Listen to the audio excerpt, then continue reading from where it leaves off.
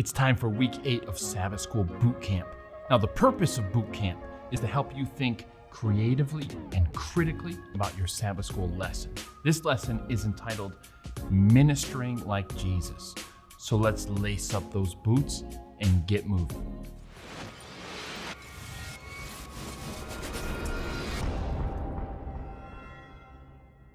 Starting on Sabbath, there's a point that I want to draw your attention to in the lesson. Quote, Jesus recognized that the world needed a demonstration of the gospel as much as it needed a proclamation. Now that's a profound point. We often think of evangelism primarily in terms of proclamation.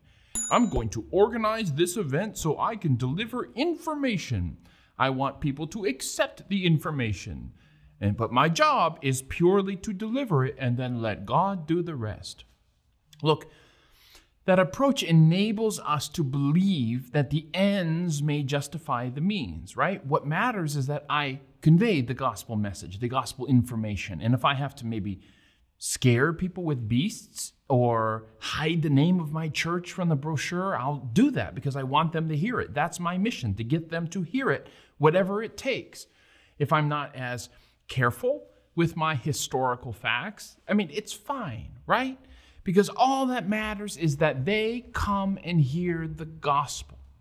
And I'm not saying this is a widespread thing. I'm not saying anyone out there is being dishonest intentionally, nor that it's wrong to talk about the beasts of Bible prophecy, okay? I'm not saying any of that. I'm simply saying that this idea of evangelism as an information download can sometimes do some damage, because in our efforts to build that bridge between someone and God, we have to ask ourselves, how many bridges do we also burn for every bridge that we build?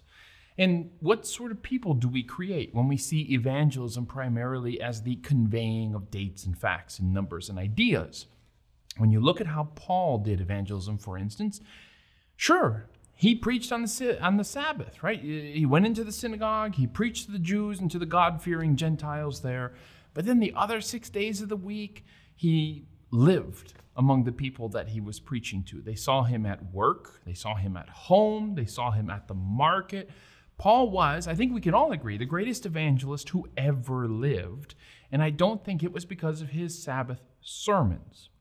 He was probably a great preacher. But I don't think that's where his appeal lay. I think it was because he lived with these people and they saw his kindness every day. They saw with their own eyes how God was shaping and molding and changing and transforming this man. The disciple Thomas, just to give you another example, he wasn't interested in the proclamation that his Lord had risen. He was interested in a demonstration of Jesus' presence in the world. So I want you to imagine that you've agreed to go preach an evangelistic series somewhere, okay? You're going to get over your nervousness about that. Many of you may have. Some of you guys are veterans. You're good with this. Okay, so you're going to preach somewhere. You got a city. You got some planning to do. So think about the topics that you would talk about. What is it that's important to tell people? What do you want them to accept before they're able to be baptized? Are you going to meet in a church? Or are you going to rent a hotel room or something? How are you going to advertise it? You're going to send out flyers, maybe some social media advertising. How do you want the local church to help you? Do you want them to organize and hit the streets talking about your upcoming meetings? How many people do you see showing up? Okay, so we're going to take all those plans and set them aside. And then let me ask you this one question about all of those plans.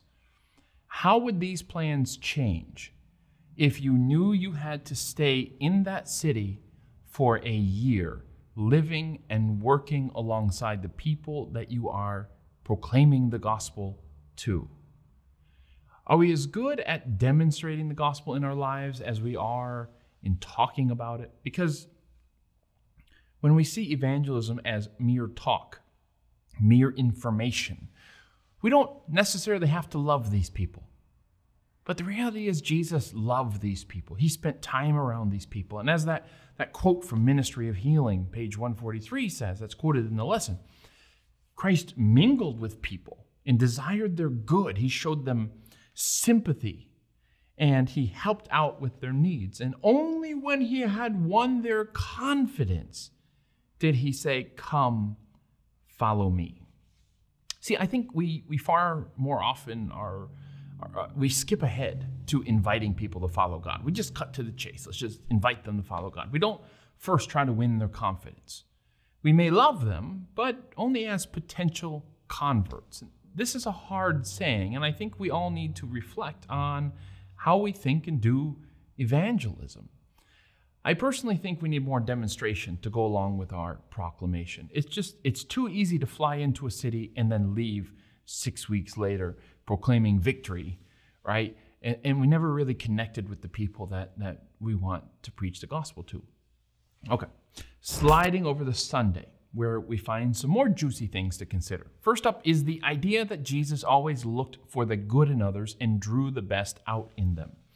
In so doing, he offended the religious establishment. Look, Jesus is eating with tax collectors. Oh no! The problem here isn't hard to understand. Your mama told you not to hang out with the wrong crowd, didn't she? Because they will rub off on you. The idea in the ancient Near East is that if you share someone's table, that means you agree with them in some level. You're in accord. You're in the same boat together. You're on the same page.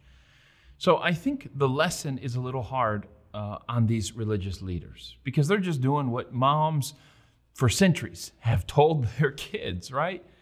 We tell our fellow believers, don't go do that. Don't go see this movie. Don't listen to that kind of music. Don't do this, right?